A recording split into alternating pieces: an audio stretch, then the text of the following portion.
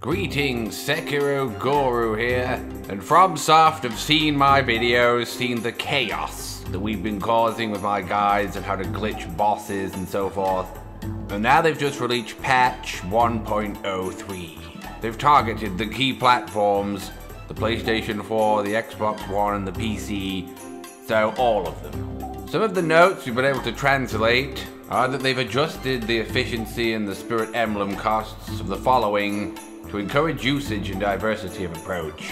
The prosthetic tools, the Lazarlite Sacred Flame, the Loaded Axe, the Sparking Axe, and the Lazarlite Axe.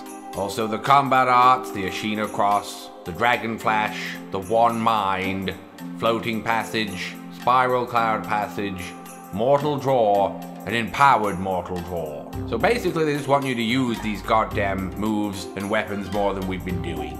So maybe now they don't suck, and they've cost less Spirit Emblems to use, so now you've got some motivation to whip out your axe. They've also reduced the posture damage dealt by the first hit of the combat arts, Senpu Leaping Kicks, and High Monk, as apparently they were causing more damage than they intended in certain cases.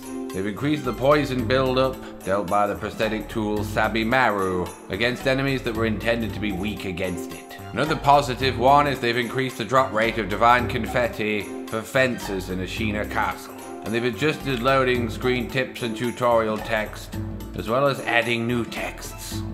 Apparently a lot of people were having trouble with the Blazing Bull because they've reduced his posture and vitality, so he'll be slightly easier to defeat now, if he was sucking. They've also lowered the price of information sold by Aniyama the Peddler, as it was a rip-off.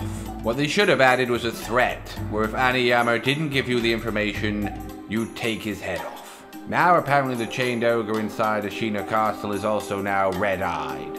There was a bug where system crashes could cause save data to become corrupted on PC that they fixed. And sadly, for people following the Guru strategies for certain bosses, they fixed the bug where certain enemies would sometimes stop attacking the player. This will certainly apply to Lone Shadow Masanaga when you knock him away from the flaming buildings down the stairs, or he suddenly just stopped attacking you.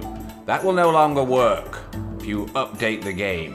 And this also most certainly applies to Orin of the Water, who also, if you just dragged her away from her main area, would glitch out and stop attacking you. So if you update the game, my 2 imperative guides to cheesing those bosses will no longer work. Maybe if the Guru's got time, I'll go back and come up with new cheating strategies for people who foolishly updated the game. But we're hearing reports that apparently the Demon of Hatred still will just fall off the edge and commit suicide if you climb up onto the wall. So either they intended that to be in there, or they just haven't got round to fixing it yet. We haven't confirmed these reports though. But they've also claimed to have fixed certain bugs that were allowing the player to access unexpected areas, which could result in becoming unable to obtain items or make further progress. I don't think that applies to any of my cheating guides.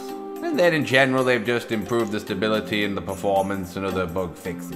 You know you've applied the update if at the corner of the title screen it says app version 1.03. You know, this game does not need to be online, so to stop it updating if you're on PC, just don't set your Steam to stay offline.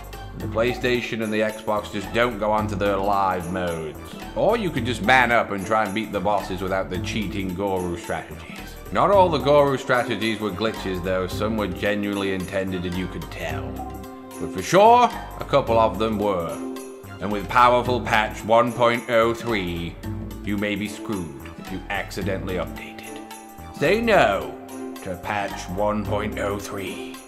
But we have a playthrough planned where I, the Guru, will go through the game and show you how it's done. Still get comments of people saying they can't make my cheats work, that I got lucky, or I have a glitchy version of the game. These people can't follow a guide correctly. So maybe step by step, on a video, live maybe, you'll see how it's done. So stay tuned for the new Sekiro Guru playthrough coming soon to Channel Dranicon. And I'll probably have to beat the game for Throthgar too, because he sucks and he can't beat the last boss, because he's lazy and doesn't want to learn even my strategy, which wasn't difficult. And there are lots of people like that, I see them in the comments on the videos. So he's not alone. Everybody wants a cheating strategy where a boss commits suicide. It's not possible for all of them. Don't forget to subscribe to check out more of my guides and secrets, and check out the Rage playthrough of an inept angry player who'll be really angry that some of these glitches have been fixed. And he definitely wouldn't have updated the game. Farewell for now. Kick him! Bye!